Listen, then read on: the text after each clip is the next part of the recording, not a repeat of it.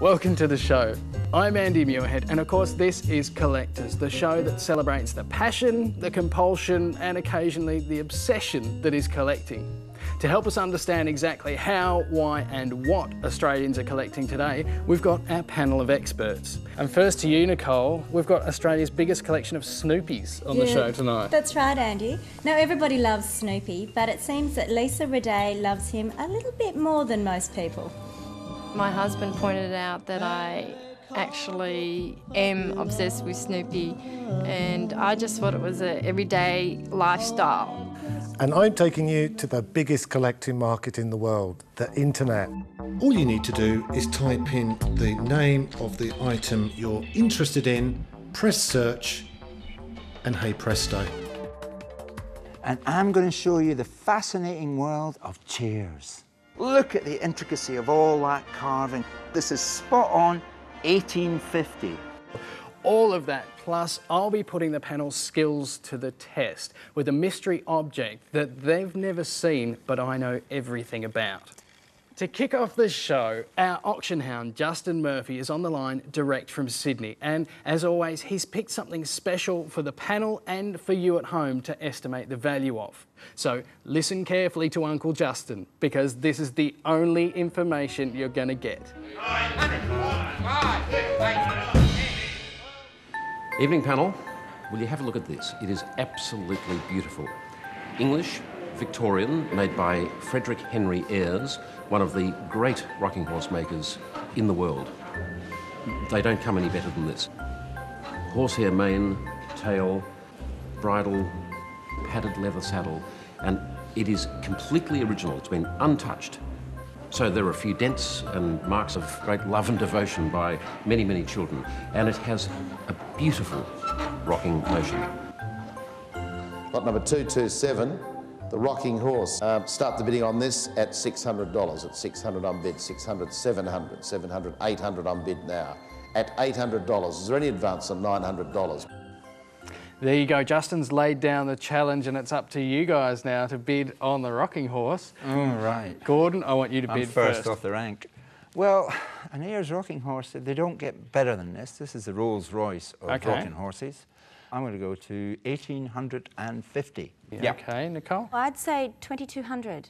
Adrian, are they close? It was just over 3 foot high. Okay. Which is really quite What does small that for do a to rocking the value? horse. True. Well, bigger ones go for more. Okay. Strange to say. I'm going to go for 2,100. 2,100. Yeah. Okay, so we've got Gordon 1850, Nicole 2,200, and 2,100 for Adrian. Well, bragging rights for the first show are up for grabs, so we'll cross back to Justin later with the final hammer price.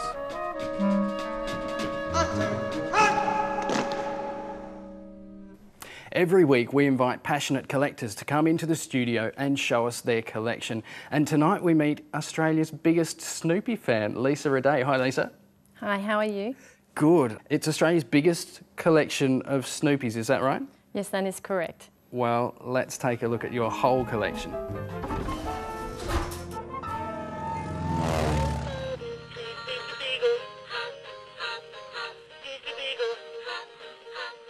I started collecting Snoopy when I was 13 years old, where I got my first Snoopy from Hong Kong.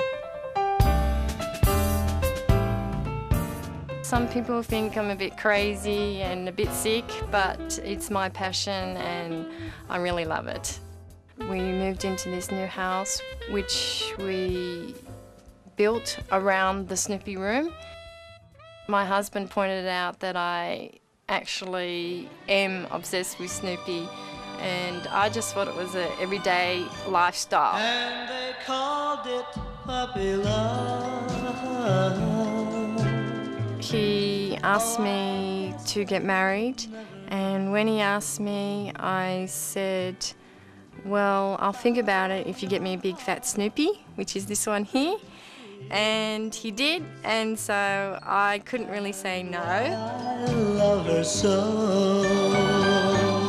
Snoopy was involved in my wedding quite a lot. He was on the wedding cars and he was on the cake, and we had a 5 weeks honeymoon and we travelled around the world searching for more Snoopy things. We had to even get married on a certain date. so we could go to the Beagle Fest in America, where all the Peanuts collectors get together and we sell and swap and talk about Snoopy and all the other characters. The most valuable Snoopy item I have is the Snoopy diamond ring, which my husband got the best man to go to Japan and buy the Snoopy ring, and he then added a diamond collar on Snoopy's neck. The world according to Snoopy. The biggest collection in the world is about 60,000 objects, but I have 4,672 items, and I'm hoping to get close to it. Maybe. I'll have to ask my husband.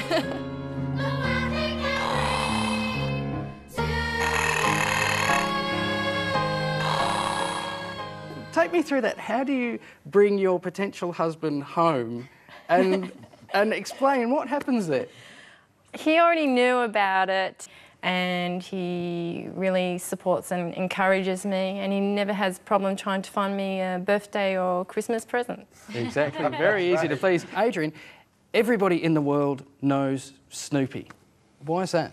Snoopy represents what it is to be a decent human being, struggling against the kind of currents of life.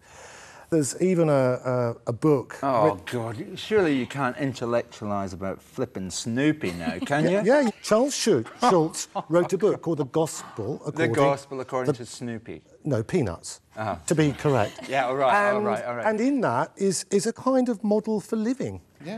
And he put it in the newspaper every day, and you could relate. Yes. Yeah. At the beginning of the Vietnam War, Snoopy was seen to be fighting the Red Baron for the first time. And the First World War embodied the kind of just war as opposed to the Vietnam War.